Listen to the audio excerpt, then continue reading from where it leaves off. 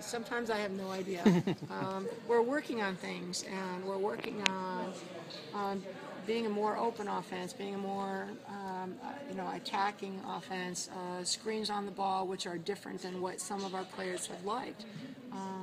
But I'm really excited that, and I think I read this in one of our esteemed articles by one of our esteemed writers, that this was actually the fifth best field goal percentage Stanford women's basketball has ever shot, and that is shocking to me. I mean, you lose Shanae, who shoots like 60-something%, so that encouraged me. I thought that's good.